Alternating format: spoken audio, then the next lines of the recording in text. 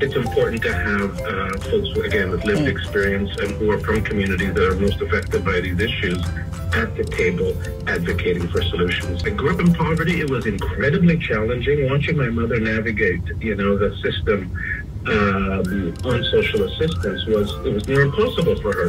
There were days eventually where we had no heat, no water, no electricity. It was when I was 13 years old where I recognized that a lot of what we were experiencing had very little to do with our family, but were rooted in political decisions that were being made in the halls of power.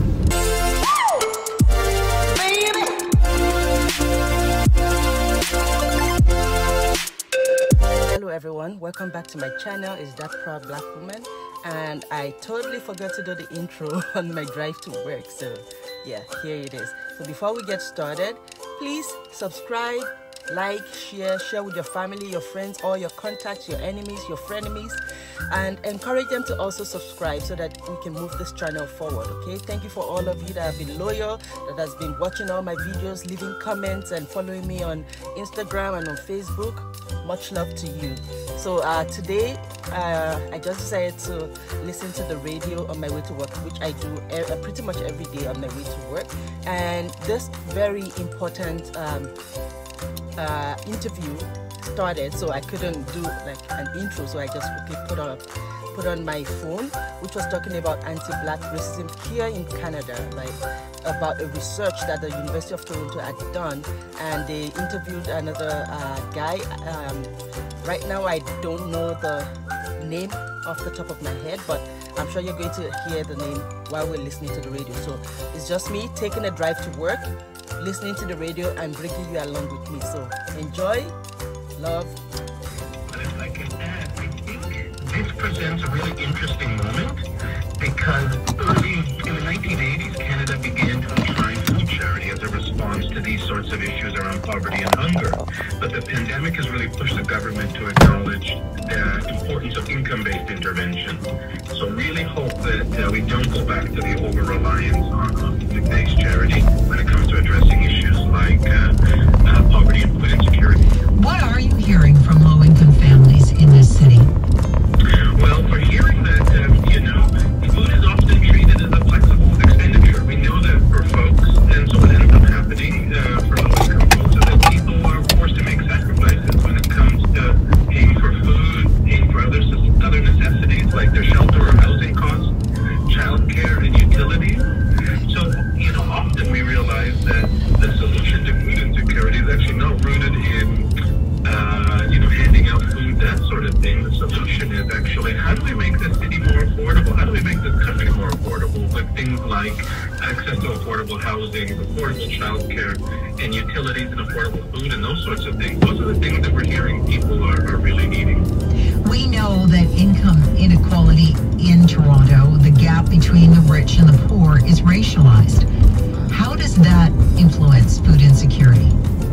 Yeah, so we, like you mentioned earlier, we did some research that looked at the interconnections. We started off looking at the intersections of food insecurity and being black pretty much in Canada.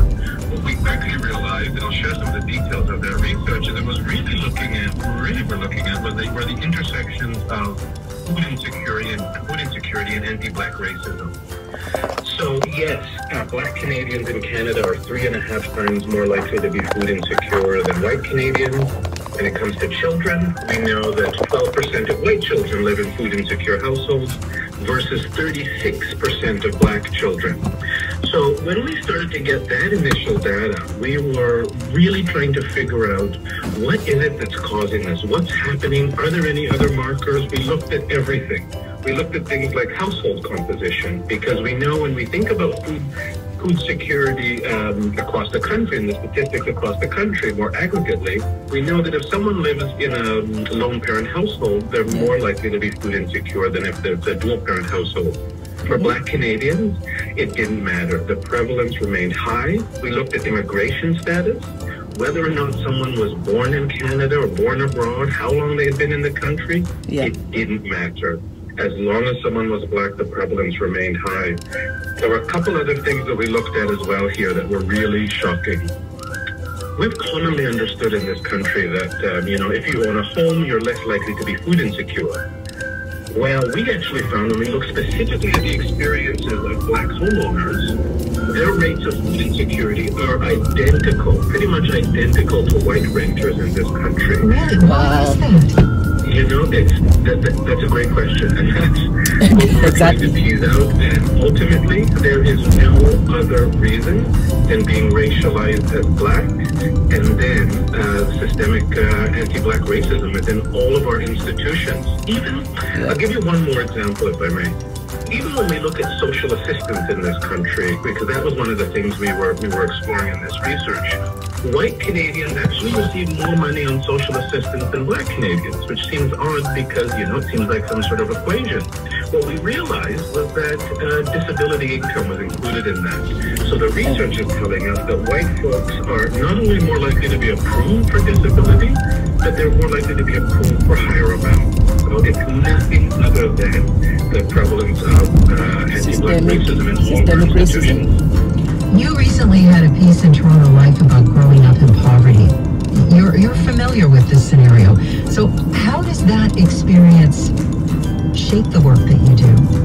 Well, it's, you know, I work with an awesome team at foodshare, and I think we're in a really unique position.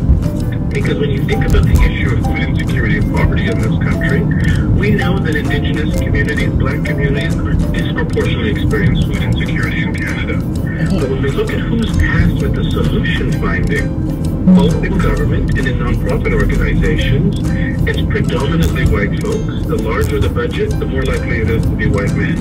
Yeah. So it's super important, I think, for folks that have lived experience recognize the urgency of food insecurity, and also are more willing to push me perhaps a little bit deeper to say, you know, some of the food-based programs, while they're important in response to food insecurity, it's really important that we don't position them as a solution to food insecurity, because then we're letting governments off the hook who have the capacity to set minimum wage, appropriate minimum wage legislation, introduce things like a basic income. So I'm seeing that with Black-led food insecurity organizations that are saying, you know what, this is a crisis. It's a crisis in our communities, and we can't pretend that the work in the community food sector is solving this crisis. We need a seat at the table. Absolutely, absolutely. And you know, one other thing, if we have some time, that jumps out to me around the difference around leadership, what happens here is, you know, there's a lot of conversation in the community food security space advancing, you know, the idea that a universal basic income is going to have a significant impact. And yes, I agree that it's one of the tools that will help address food insecurity in this country. But it reminds me of the privilege and in essence, the whiteness around these decision tables, because yes, a basic income is a wonderful go-forward intervention, but it doesn't acknowledge the, you know, intergenerational impact of loss of wealth, impact on health that Black Canadians and Indigenous folks have had bestowed upon them. Yes. So we also need to be talking about things like reparations and a go-forward approach. So I think it's important to have folks, again, with lived experience and who are from communities that are most affected by these issues at the table advocating for solutions. And the ability to break the cycle. Yes. I mean, you grew up in poverty, so you know how difficult it is to break that cycle. I do. You know, I grew up in poverty. It was incredibly challenging watching my mother navigate, you know, the system on social assistance. It was near impossible for her. You know, there were days eventually where we had no heat, no water, no electricity. Wow. But, you know, part of what inspires my commitment to this work is, you know, was when I was 13 years old, where I recognized that, you know, a lot of what we were experiencing had very little to do with our family, but were rooted in political decisions that were being made in the halls of power. It was when Mike Harris came to power in 1995, I was 13. One of the first things he did under the guise of a common sense revolution was cut welfare by 22%. Wow. And I remember asking my mother and engaging in lots of conversation about what does that mean for us? And what does that mean for other families that are struggling right now? And, you know, that's what really has committed me to doing what I can, alongside my colleagues, to actually go beyond Band-Aid solutions and identify and challenge those systems that not only create poverty, but also that hold people in poverty. Paul Taylor, I appreciate this conversation. Thank you so much. My pleasure. Thanks for having me this morning. Paul Taylor is the executive director of the nonprofit foodshare. Wow. You know, and people still say that there's no institutional bias, no institutional racism. And this that we just listened to on the radio is a research that was done by University of Toronto. And University of Toronto is a prestigious university, so they are not going to bring out any they won't bring out any conclusions from their research if it wasn't true, if they didn't like really do the research properly. So I believe what they're saying, and I want you to listen to that and see that, yeah, the fear of people of color is actually real, because these things happen. So I'm already at work now. Thank you for taking the ride to with me to work, listening to the radio. Every time that's the only time I get the chance on the radio, like to listen to the radio, because who has a radio at home? Anytime I'm going to work or when I'm coming back from work, that's when I get the chance to listen to the radio. And I just got to work, so I'm just going to park my car. So remember to subscribe, make sure you hit the like button, and please share with your friends and family. Let them also subscribe, okay? Encourage them to subscribe. The sun is getting in my eye, and today there's a heat warning out for, I think, from now till next week, because it's going to be 31 degrees. And being 31 degrees is not even the problem, it's the humidity, because it makes it so hot. And where I work health and safety. I feel for the people that works on the floor, because it's so hot there. Like, I could bet it's about 40 something degrees indoors. Like, even if it's not that much, it feels like that. So please guys, stay hydrated. If there's no reason for you to go in the sun, stay home until like in the evening where you can take a walk, okay?